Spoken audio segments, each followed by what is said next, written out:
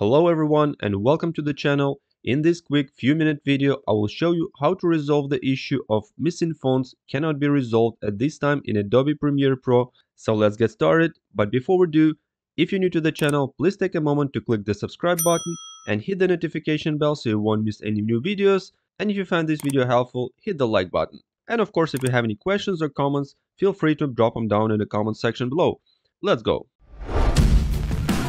When you start using motion graphic templates in Adobe Premiere Pro, you might encounter an issue where some fonts are missing, causing the text not to appear as intended. To resolve this problem, follow these steps. First, click OK when the missing font message appears. Second, take note of the missing font name. For example, let's use Lovely Home. Then open the web browser and search for Lovely Home font on Google.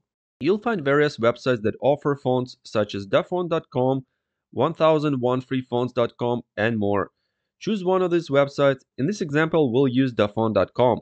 On the selected website, you'll see a font preview with each letter and symbol. Click the download button and save the font to your downloads folder. Then locate the downloaded file by clicking Show in Folder. This file may be in archive format, for example zip.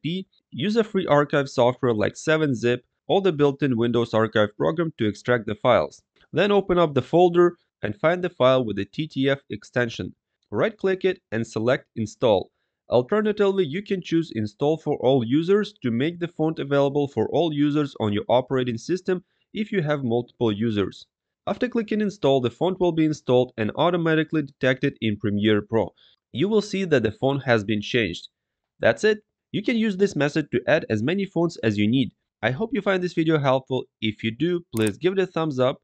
Subscribe to the channel for more Adobe Premiere Pro tutorials and quick troubleshooting videos, and hit the notification bell to stay updated. If you have any questions, feel free to ask in the comment section below. Have a great day and see you soon. Bye bye.